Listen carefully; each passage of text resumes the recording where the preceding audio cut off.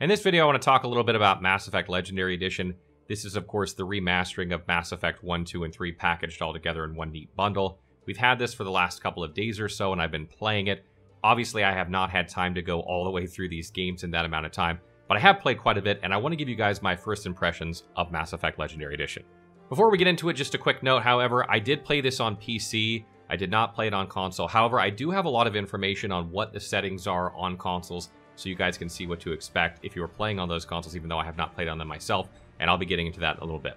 So the first thing I want to talk about is that all the games are packaged in one launcher. So you launch the game in Origin or Steam on PC, and all the games are there. You pick the game you want, and then you start that game. So if you want to start with Mass Effect 2, for instance, or Mass Effect 3, you can. And there's actually this cool little cutscene that they've added to Mass Effect 2, and another one they added to Mass Effect 3, that's sort of like a comic recap of the events that happened in the previous game. So if you want to skip straight to Mass Effect 2, for instance, that's your favorite game of the series, you just want to get into it, you can, and there's like a little mini recap that's going to kind of fill you in on what happened.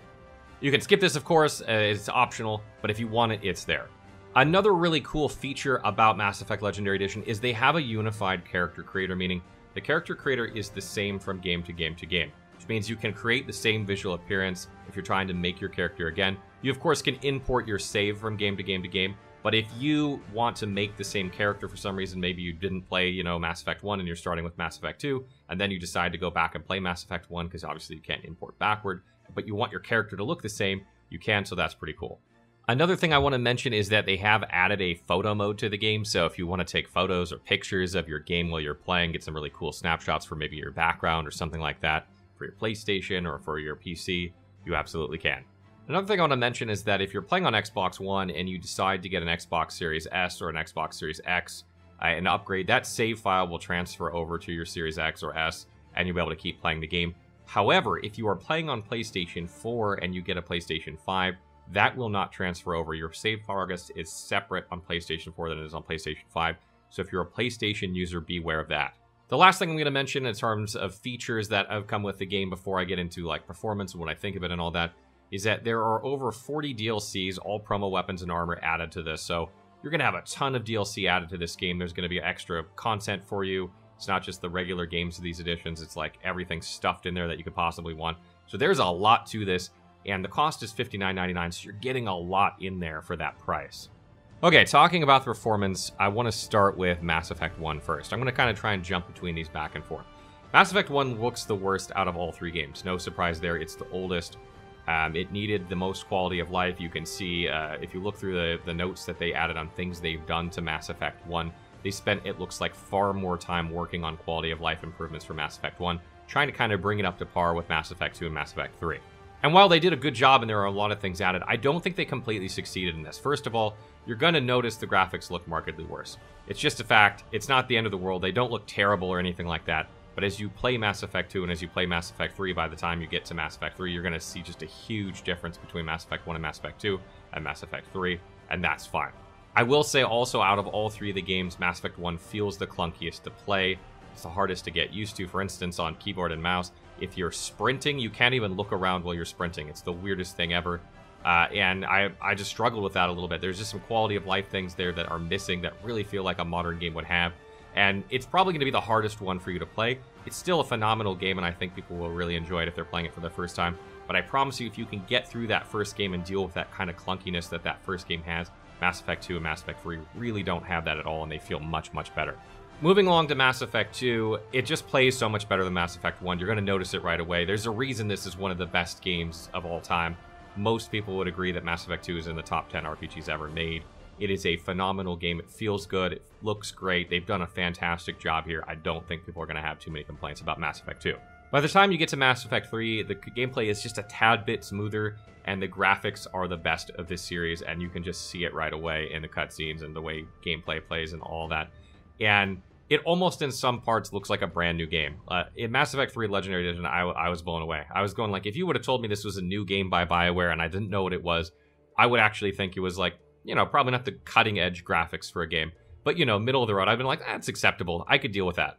This is a tough one because I want to tell you to go look at the differences, like go fire up Mass Effect 1, fire up Mass Effect 2, fire up Mass Effect 3 when you're playing the Legendary Edition, but there are massive, massive spoilers in the beginnings of those games. So if you're a new player, don't do that.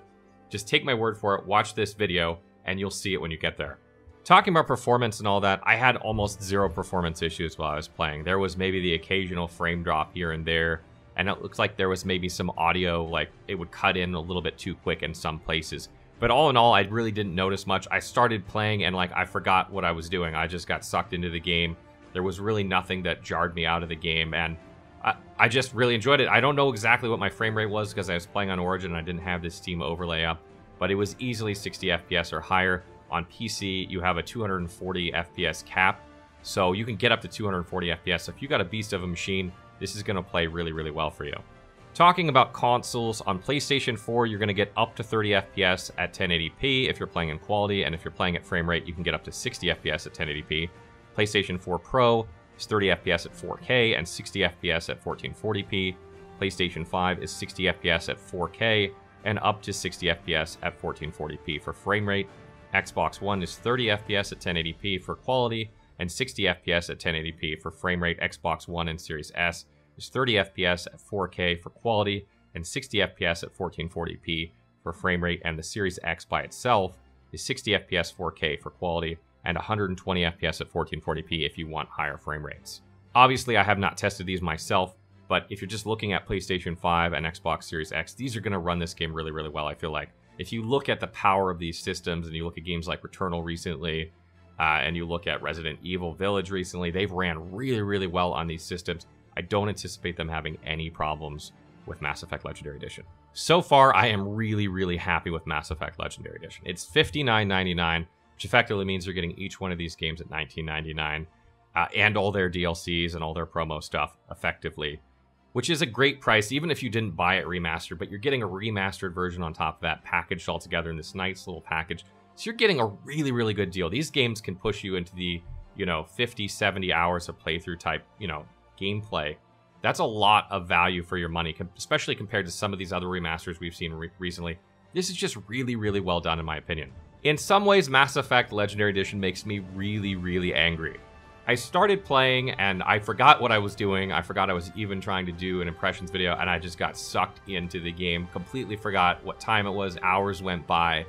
And I remembered that this is what gaming used to be like. This is what BioWare used to make.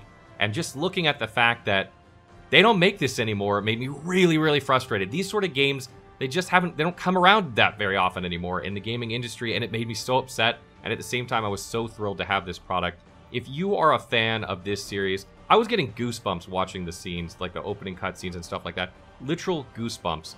That was that good. And I feel like if you're a fan of these series, you're just going to love this game.